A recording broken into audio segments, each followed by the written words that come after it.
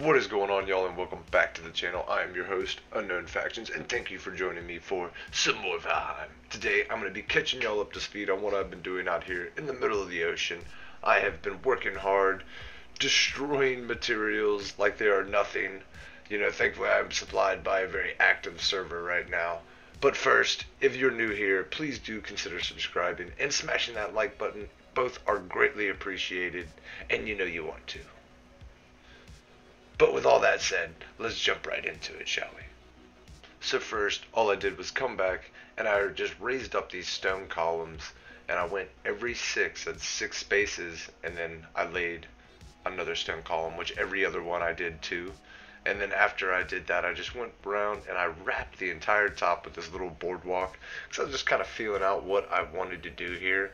And some of the gaps are big, so you might have to do some little tricks like that, to be able to reach your next snap point and bring it all the way over.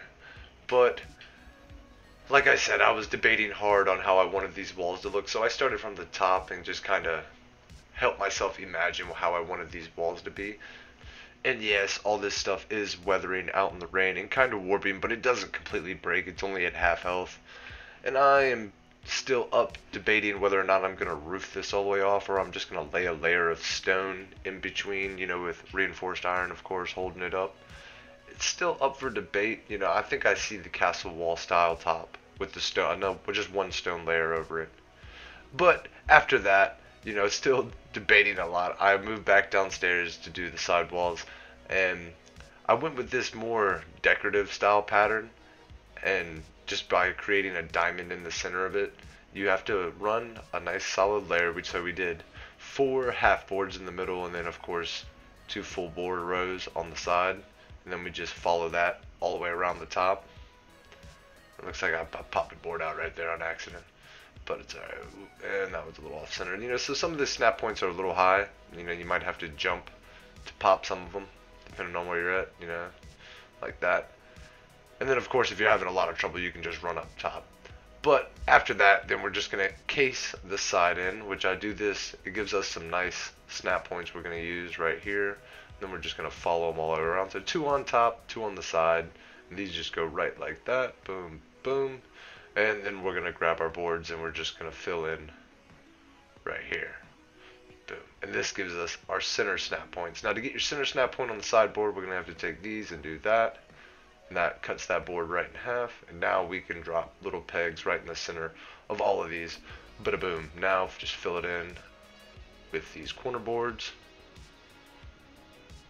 just like that, and we have, voila, a nice little ornate pattern. And then you can just fill the corners in. I mean, this is optional. Like I did it, and then I'm even debating on running another board right there connecting the corners of the boxes.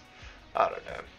I think it's a little much, but I might do it eventually. We'll see. Or run some iron or something else inside of it when we have time. I'm just trying to get these bridges up to a point to where I'm happy with it and I can move on to the foundation of these castles. That's what I really want to build on. But after mirroring everything we did on the first bridge onto this second bridge, which was a lot of work, I just kind of snapped right to it. But, after days of doing this, we have 2 big-ass, beautiful bridges.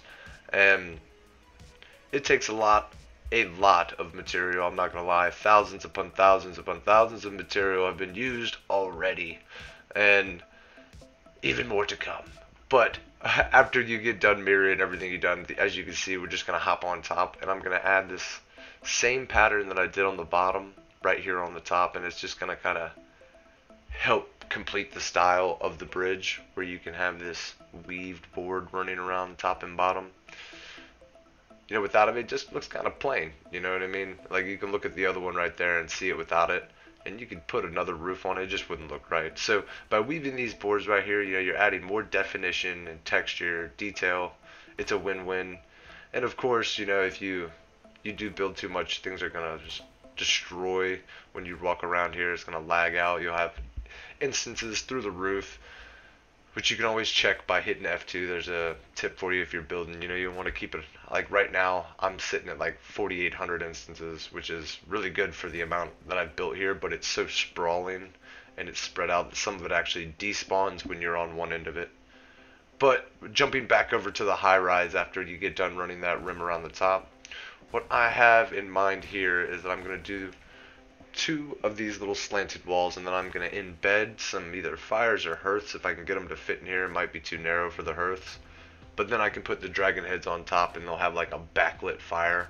We could use Surtling trophies, but they're just not as bright for what we need. I needed to light up the area behind the dragon heads or the wolf heads, whichever I use to put up in here. But I just want the entranceway lit for the high-rise bridge, so when you're sailing in at night, you'll be able to see clear as day where you have to put the longship, which you have to drive slow and get directly in the center of this thing. Otherwise, you're not gonna fit, especially on a stormy night. Because I built this kind of tight. It could be bigger.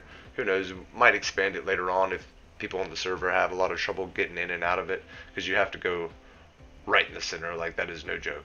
But besides that, I've just been running around plugging holes, finding misplaced boards, because I've just kind of been flying around hitting everything all at once, trying to keep both these bridges in the same place, building one up, building the other up. So there's a lot of little things that I might have missed, but I'm definitely going to take my time going around filling in everything, flipping boards around, ones that are backwards, this and that, filling a couple stone holes. And of course, I just started working on the foundation of the castles themselves.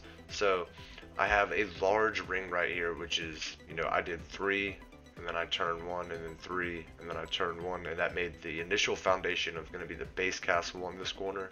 And then I'm going to do 2 smaller circular castle buildings right at the ends of each one of these bridges. So it's going to look beautiful. And of course, I'm going to keep the same style with the wood and stone, every other.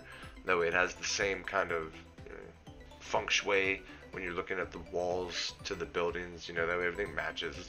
But besides that, don't forget to subscribe and hit that like button for me, y'all. I really appreciate it.